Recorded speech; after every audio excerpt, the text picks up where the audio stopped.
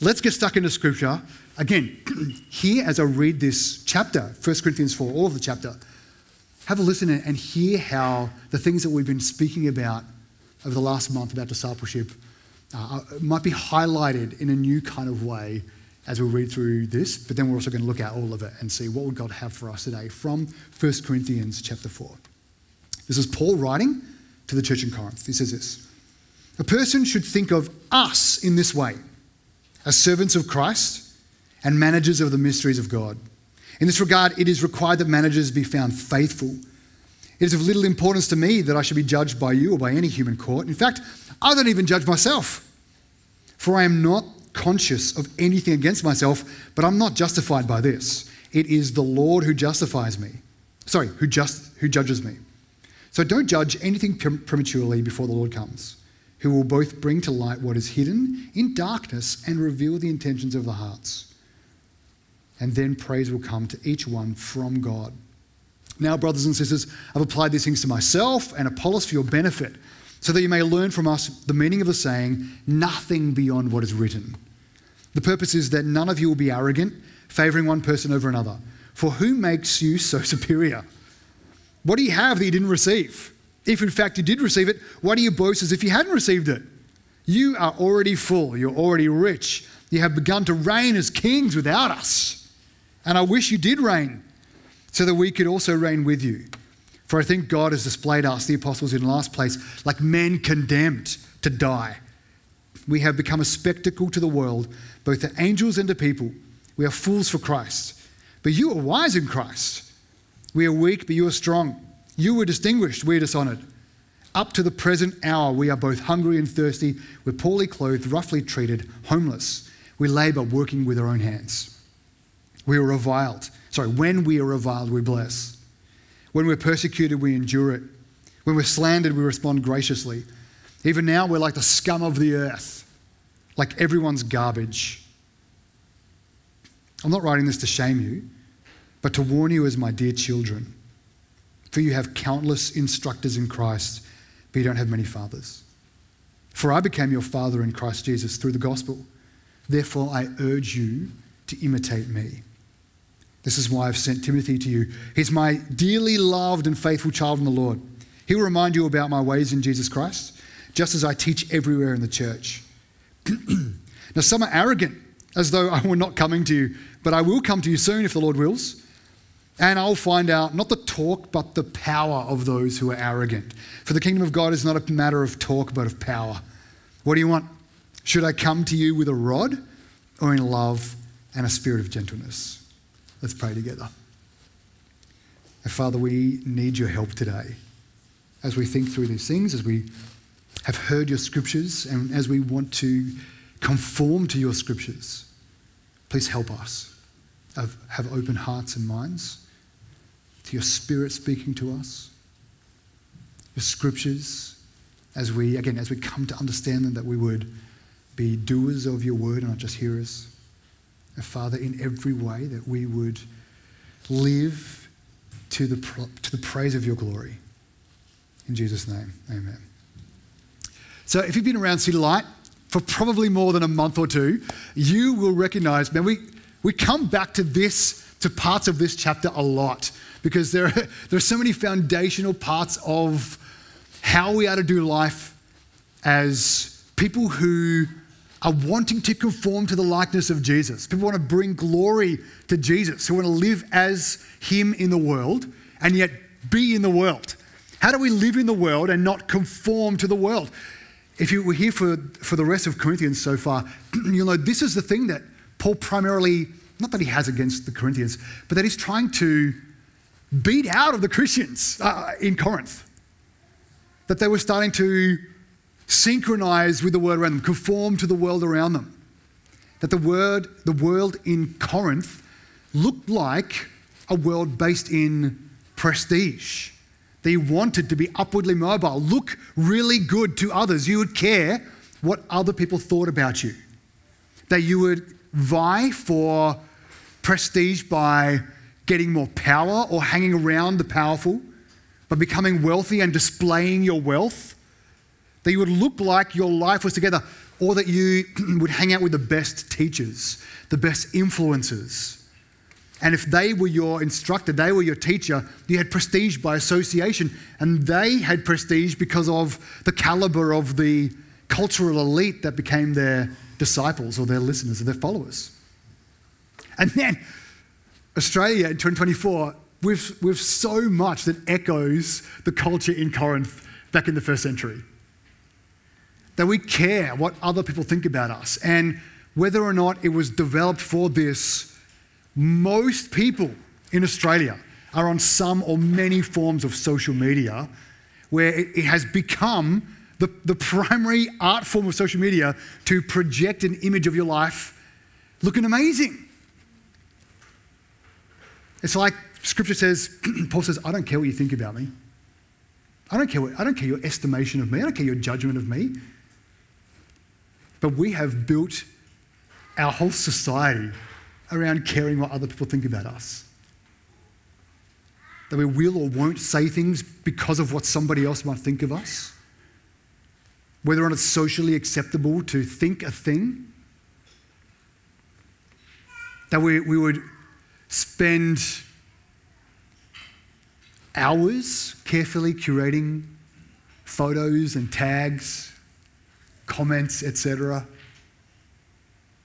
to build a followership or an audience of people we desperately care what they think about us. And Paul here starts this thought, chapter 4, by saying, I don't care what you guys think about me. Then he goes on to say, I don't really care what I think about me. Your opinion about me is not what's important to me. My opinion about me is not what's important to me. He says, not that I can think of anything that I've done wrong that you judge me by, but I'm not even justified by my own works. He says, it's God who judges me. And what he's not saying is, I'm just going to live my life however I like. You can't judge me, only God judges me. That's become a somewhat popular way of thinking about things. That's not what he's saying. He's saying, I'm not justified by my own works. Therefore, when I feel down, that I keep failing, I don't judge myself by my own feelings. Or when I'm doing even the thing that I think is right and you tell me it's wrong, that's not going to change my opinion about myself. It's not going to change my activity either. Just because I don't care what you think about me. And again, I don't care what I think about me. He says, I care about what God says about me. I'm not justified by my works. I'm not justified by you telling me I'm doing a good job. He has already justified me. If we could, the rest of chapter 4 is awesome, but if we could just nail that as individuals, as disciples, and as a community, holy moly people. It would change most of our every day if we could get this, if we could gain this kind of understanding. Whether or not it's a bad appraisal or a good appraisal, I don't judge myself by my best day, where I say, I'm doing awesome, I am great, God must love me, and I don't judge myself by my worst day, I am failing. I keep going back to that sin, or I keep trying hard and I keep not doing the thing that I'm trying to do.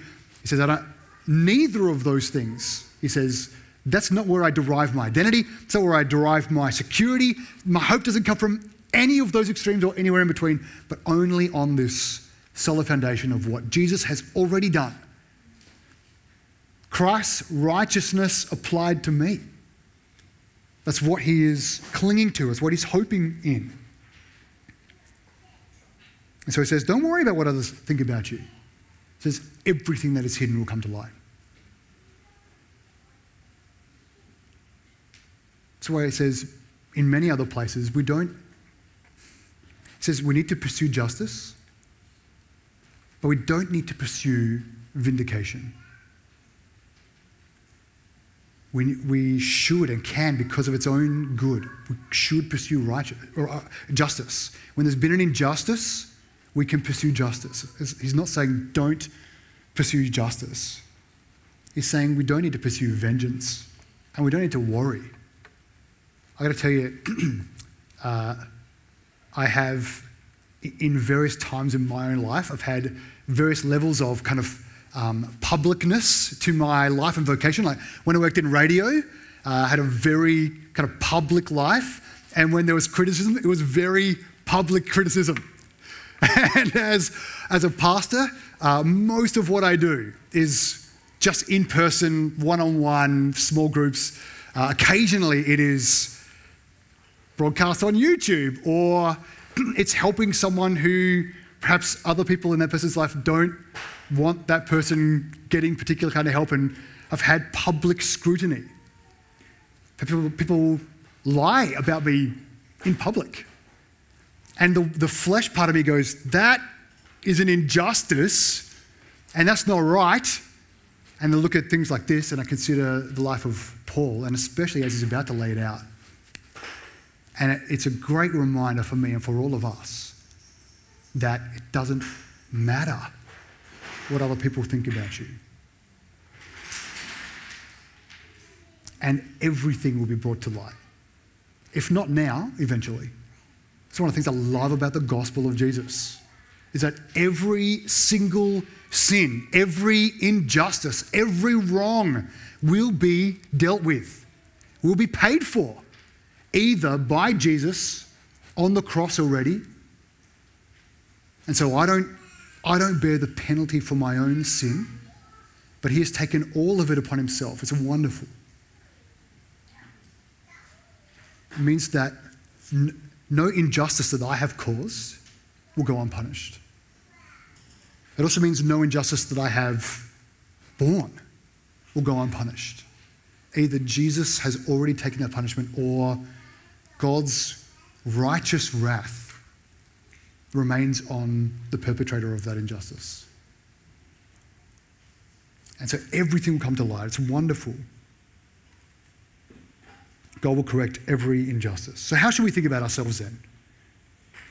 He helps us understand that as well. Right at the beginning, he says, a person should think of us, so he's talking specifically about himself and the other apostles, in this way, as servants of Christ and managers of the mysteries of God. In this regard, it is required that managers be found faithful. So he's writing to help the church understand that the important thing is what God thinks. So saying, get about the business of God, do that, and then only care what he thinks about you. Well, I shouldn't say only care. I should say only shape your identity based on what he says.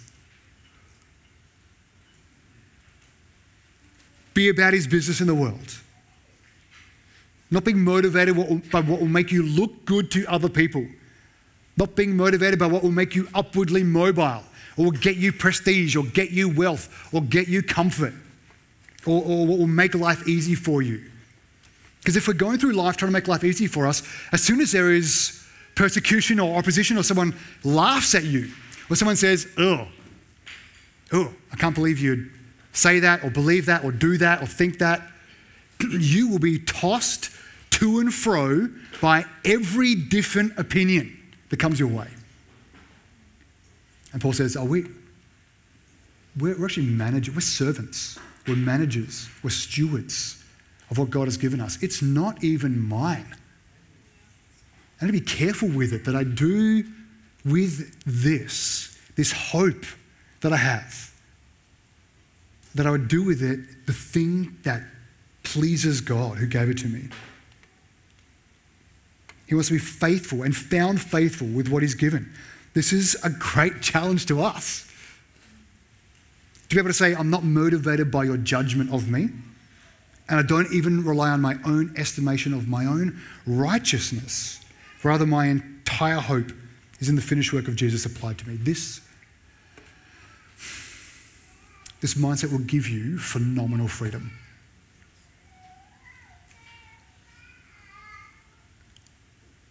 Freedom from worrying about what other people are thinking about you.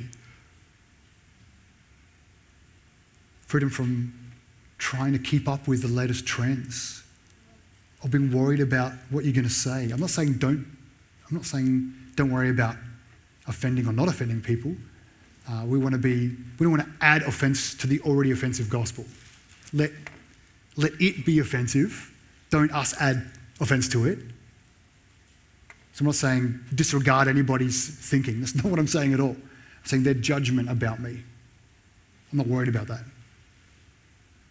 And that you would be free from your own judgment of your own self, but rather only think, what does God say about me? What's he already done? Freedom, man. Freedom to do what's right. God is inviting you into the same kind of way of thinking and the same kind of work. To be found faithful with what God has given you. That's the thing that Paul says, this is my hope, this is my plan. This is what drives me. I want to be found faithful. He's given me something to manage. It's not mine. I didn't do it. I didn't make it.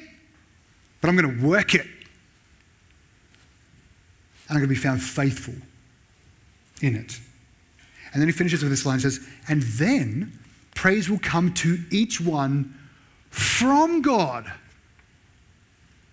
Saying when you live this kind of faithful life, not tossed to and fro, God is pleased with you. So God says, well done. It's the praise of a loving father. It says, you did it. Well done. I'm proud of you. Well done.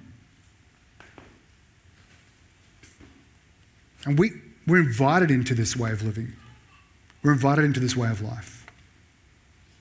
Verse 6, Paul goes on to say, he has adopted this way of life. He says, actually, me and Apollos, we've applied this to ourselves. They didn't preach themselves. They didn't plant churches or make disciples to puff up their own ego. They didn't do it to acquire followers or become an influencer or to increase their affluence or position. Verse 6, he says, we did this so that you might learn from us the meaning of the saying, nothing beyond what is written. So we wanted to preach the scripture to you. That's what we came to do. That's what we did. That's all we did.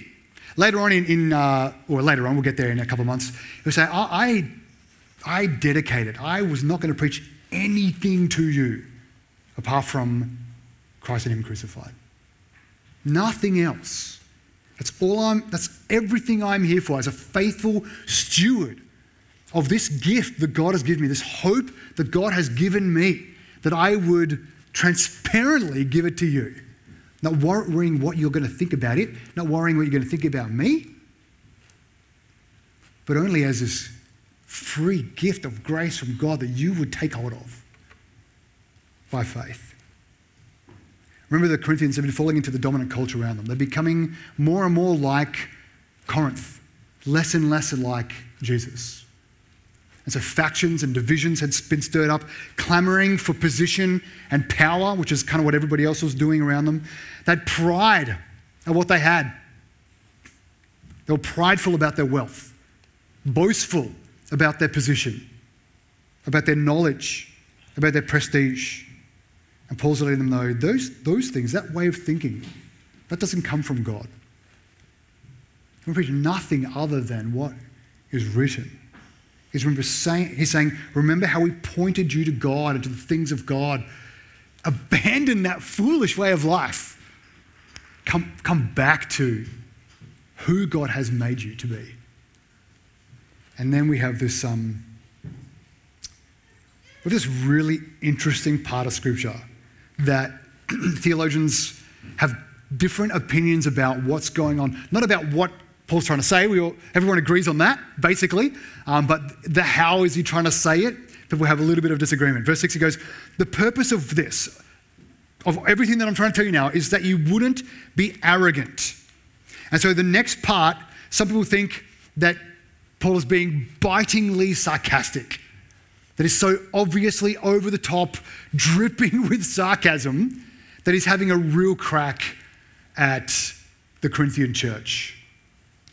Or there's a plain sense in the reading which is just him saying, this is how you should be living, but you're so far from it. Either way, he says, who makes you so superior? What do you have that you didn't receive? If in fact you did receive it, why do you boast as if you didn't receive it? Again, Paul's cutting right to their pride. Either way you read it. He's trying to hit straight to the core, which is their pride. They were puffed up. They were living for themselves. They were trying to project an image of knowledge and wealth and superiority and prestige to those around them. That's what they cared about. They cared about, how do I look and do people think well of me? Do people know that I am wealthy? Do people know that I have knowledge, that I'm smart, that I'm intelligent? Do people know that I hang out with all the best people? People know that whatever it is that you find important or take pride in, that's not who you are in Jesus. Paul's trying to stack all of those things on the one side, and then we'll see in a second he stacks a whole bunch of a different way of life on the other side. I had a great conversation this week with someone who is doing really well in life. I had this conversation about humility. Saying, how do we pursue humility when things are going really well? This might not be your battle, by the way, but it is the battle of the people in Corinth. And when we have, I think, a right perspective of our life in Australia in 2024, especially in Adelaide, notwithstanding all of the regular difficulties of life, relational difficulties, vocational difficulties, health difficulties that are all common to everybody in the world and everybody who's ever existed. When we have that zoomed out perspective, for us in Australia in 2024, we live in one of the most peaceful times that has ever existed, and one of the most wealthy countries that has ever existed.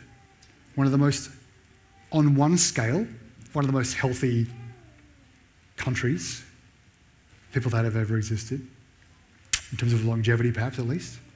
On other scales, perhaps not.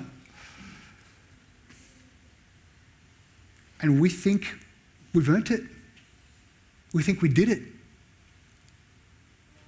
Even when we work hard, because many of the Corinthians surely had worked really hard. Or their parents had worked really hard.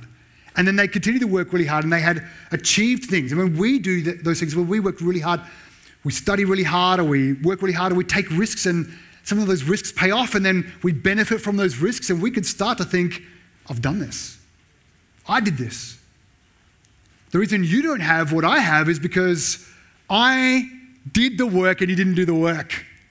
And Paul's trying to help these Corinthians understand. And man, this echoes hard to us in Australia in 2024. It says, how do you possibly think the stuff that you have isn't a gift from God? Even your next breath is a gift from God. The intellect you have to understand the things that you have taken to build whatever you have itself was a gift from God. The very life we have is a gift from God. But it says, man, we can't lose sight of the fact that everything we have is itself a gift. And here comes the sarcasm. It says, you're already full. You're already rich. You've already begun to reign as kings without us. And I wish you did reign so that we could also reign with you. Paul's kind of talking it up because he's just leaning into the things that the Corinthians are putting all their hope and their identity into. He's like, oh, look at you. You're doing amazing. You're rich and you're powerful and you're reigning like kings. That's the sarcastic reading. Where he's saying, you're not any of those things.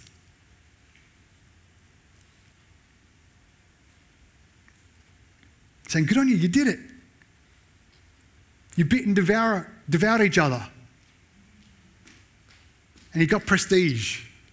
And other people think well of you. Good on you.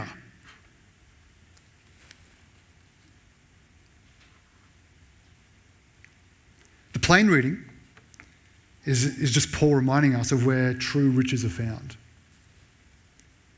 He's saying, you're already rich. Why are you pursuing riches?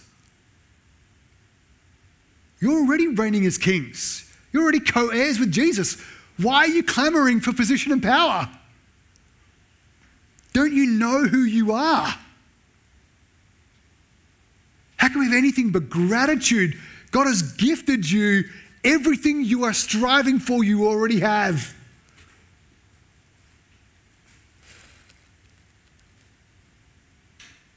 And so Paul goes on to contrast the life the Corinthians were pursuing and yet they already had with the life of the apostles, the faithful life. This is how Paul sets up this contrast. He says, I think God's displayed us, the apostles, in last place, like men condemned to die. We've become a spectacle to the world. Just people look at us and go, whoa! Both the angels and the people. We're fools for Christ, but you're wise in Christ. We're weak, but you're strong. You're distinguished, but we're dishonored. Again, some people think that the sarcasm is continuing in this section, where he's saying, you have all these things, but you don't really have all those things.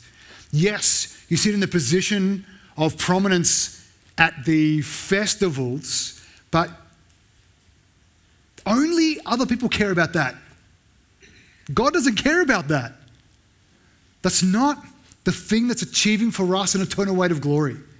That's not the thing that's making disciples who will make disciples. That's not the thing that's bringing God glory with your life.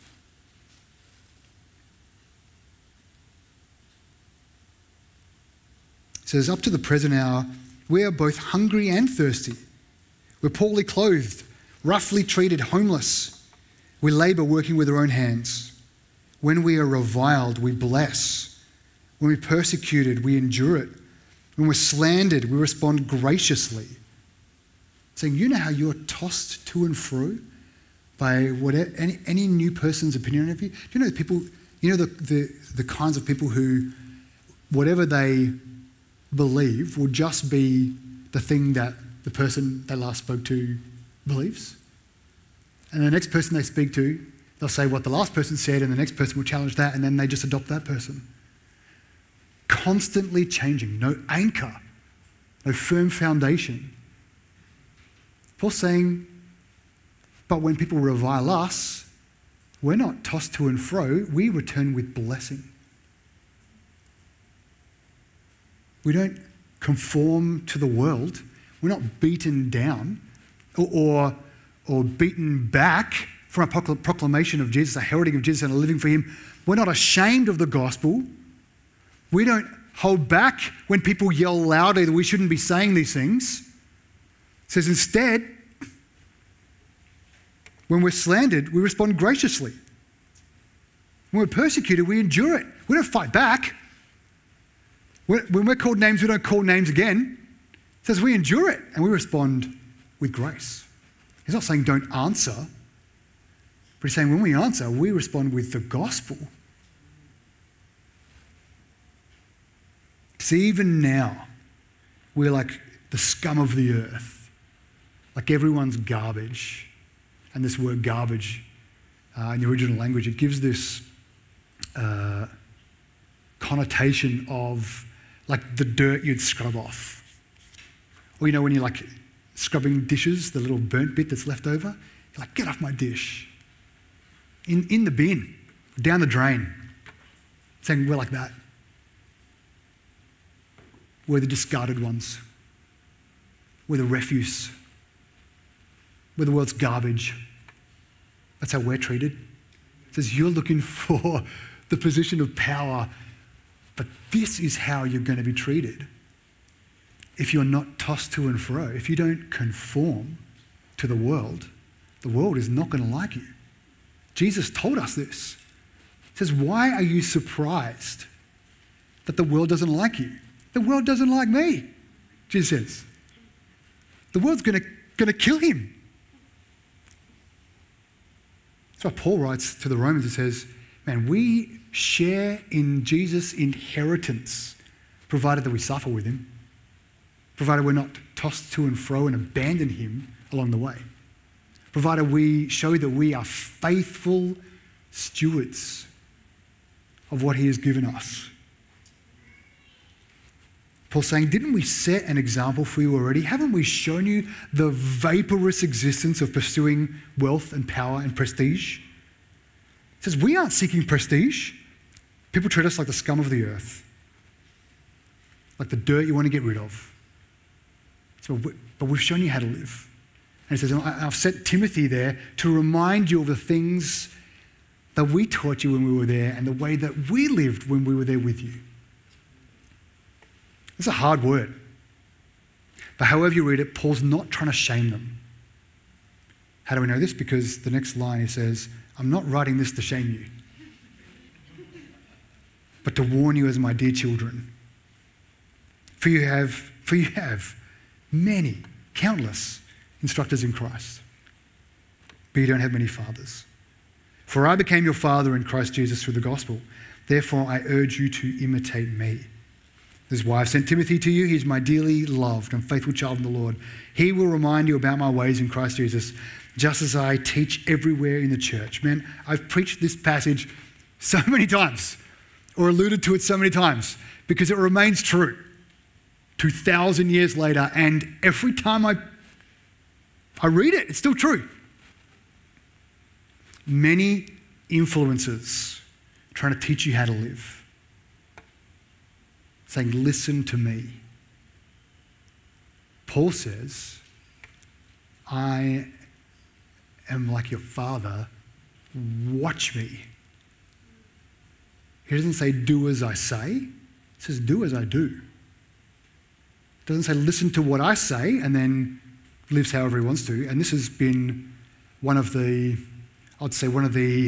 hard but wonderful things about the last decade has been the number of high-profile Christian leaders who have been saying one thing and living another, and it's coming to the light. And God has been like cleaning house in a sense, which from the outside makes us look like a bunch of hypocrites, because that is what we are collectively when we live like this. But I think for the church, and for the future of the church, this is a wonderful thing. That we don't just have teachers who say, this is what you should do. We have fathers and mothers who put their literal and figurative arms around spiritual sons and daughters and say, yes, I will teach you how to live, but I'll teach you with my words and with my life. Come and see. Imitate me. Come do what I do. He's not trying to teach them abstract truths to puff them up. He's sharing his life with them. He's not trying to badger them or badger us into changing our behaviour or to build a following or an audience or to pump up his platform. He's not trying to do any of those kinds of things. He's coming in saying, man, I'm not trying to shame you guys. I'm not trying to heap guilt on you. Jesus has dealt with all of your guilt already. Jesus has taken all of your shame upon himself already. There's none left. He's dealt with it. Saying, so now let us live life together about his mission. And if you don't know what that looks like, look at me. Not up on my pedestal, but in the trenches with you. We need fathers and mothers to be disciple makers who say, live how I live. Do as I do, not do as I say. There's a call for all of us as faithful stewards. That when we aren't knocked about, when we aren't bashful, that we'll be giving an example to others saying, this is how you live. Watch me get battered, hopefully figuratively. Watch me get persecuted and reply with grace. Watch me get reviled and respond with love. Watch me get, again, beat about, but endure. Come and join me. This is what Paul's saying. You can do this too. Whenever Becca and I would do pre-marriage training with couples who want to get married, we love doing it. We've done it dozens and dozens of times, and probably every time the thinking or planning about kids will come up. Like, when should we have kids? And almost always, there's this thinking about, with soon-to-be marrieds and newly marrieds, I want to be ready. When I'm ready, I'll become a father. When I'm ready, I'll become a mother. And for those of you who are parents, you will realize probably that is a very interesting way of thinking. Because while there may be some wisdom, for example, if there's a significant illness or some contextual issues where it makes sense to delay having kids. Otherwise, just in the ordinary kind of way of things, to think I'm going to wait till I'm ready, you'll be waiting a very, very, very long time. Because what happens is when you become a parent, you hopefully grow into being a father and a mother. It's not a thing you wait till you're ready. I mean, you can mature. Like, I'm not trying to say, you can mature into it. But you'll grow into it and you'll have your first child, Lord willing, and you'll be like, I have no idea what I'm doing. And you probably suck at it for a long time. And you may think, if you're a husband, that your wife knows what she's doing. She might hope that you know what you're doing. Nobody really knows what they're doing. But you grow into it. I'm not trying to be frivolous, but I am trying to draw the parallel of it's very similar to how we think about being a spiritual mother or father. If you just wait till you're ready for it, it's going to be a very long wait. But rather, I say step into fatherhood, step into spiritual motherhood. There are heaps of teachers. We need fathers and mothers. And you'll make mistakes, and you won't know what you're doing. But like, what do I do with this screaming kid? You take care of it, and they'll be like, I don't know what to do with this screaming kid. You take care of it, and you figure it out. And you look to the spiritual parents who are more experienced and be discipled by them as you are making disciples. Be fathered and mothered as you are fathering and mothering. It's a thing that should set us apart as the family of God. And we're all called into it. You're probably not going to be very good at disciple making at first. You might love, you might love that kid. You do anything for that kid, but you're not going to be a great parent from the beginning. But let that love you have for those spiritual sons and daughters propel you into growing up as a father and a mother.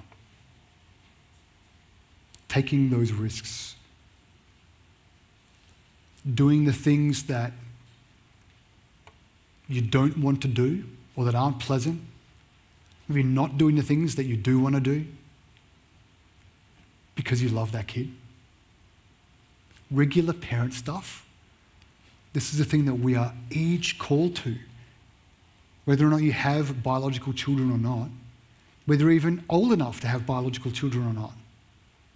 We have such a desperate need for fathers and mothers. Paul finishes his thought like this. He says, now some are arrogant, as though I wasn't going to come to you, but I will soon come to you if the Lord wills. And I'll find out not the talk, but the power of those who are arrogant. For the kingdom of God is not a matter of talk, but of power. What do you want? Should I come to you with a rod or in love and in a spirit of gentleness? So he's bringing it back to where are you, Corinthians, putting your hope? And for us as well. He's saying, where do you find your hope? Why are you puffed up with arrogance as if you have something abstract of what God has already given you? Or that you've done it yourself? He says, no. Don't put your hope in your pride and in your power. He's making a direct challenge to where their power comes from and reminding them of the true power in the gospel and the Holy Spirit. He wants to come as a gentle father who comes to have great time with his kids, not as someone who needs to come and bring discipline. Saying, let's not do that. Let's do this. Let's do the fun thing. Let's be about God's business. Let's grow up into Christ likeness. We don't want to have to do the discipline thing again. Let's do the awesome thing. We see the power of God on display all the time. In particular, in the seemingly ordinary, mundane work of making disciples. This is the power of God. Even in the last week, I've heard the stories of people in our community saying, well, this is how I found freedom in Jesus. This is how I met Jesus. Someone mothered me. Someone fathered. I had a conversation this morning with someone saying, I just went to a party on the weekend, 70th, of a mum and a dad who parented me into the kingdom.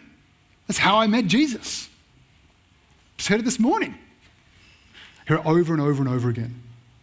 There is little in the world more beautiful than seeing the power of God at work in the ordinary work of making disciples, of being fathers and mothers to the father and motherless. It's not for the special ones. It's not for Christians on a platform. It's not for the super apostles. It's for all of us. Let's pray. And so, Father, I want to thank you for your goodness and your kindness to us in Jesus, that you have become our Father, adopted us into your family, made us your daughters and your sons. You've dealt with all of our sin and our rebellion, dealt with all of our guilt and our shame, every stain wiped away because of what Jesus has done. And so, Father, help us. We don't want to be arrogant. We don't want to be puffed up. We don't want to think of ourselves more highly than we ought. We don't want to think that we have earned anything. Not by ourselves, not abstract of you and the gift that you've given us. But Father, I'm asking, help us to be a people who do work hard. Not to strive for something we already have, but to bring you glory with our lives. To see many more daughters and sons come into your kingdom. Father, help us to not be tossed to and fro by opinions and waves of culture, but to be steady and steadfast, faithful in our service of you and what you've given us and who we are. That we look to you for our identity and not to anything else. Look to you for your judgments and not to anything or anyone else. Not even our own estimation of ourselves, Father. Please help us to grow up into your Holy Spirit, into the likeness of Jesus in this way. And help us to love one another deeply from the heart as family, as brothers and sisters, mothers and fathers, sons and daughters. Lord, we do want to grow in knowledge, but not just for knowledge's sake, so that we can be better fathers and mothers. And so my request today is for fathers and mothers among us. We wouldn't wait till we're ready, but we would go gloriously into that unknown and spiritually parenting people who are both near and far to you, so that they might look at our lives and grow closer to you. Father, we are hopeful, not in our own righteousness, but in Jesus' finished work and our participation in your work in the world. We're looking forward to that. Well done, good and faithful servant. And the reward. But most of all, we want to bring you glory with our lives. We want to know you. We want to be with you. We want to be like you. We're asking you all these things in Jesus' name and for his sake. Amen.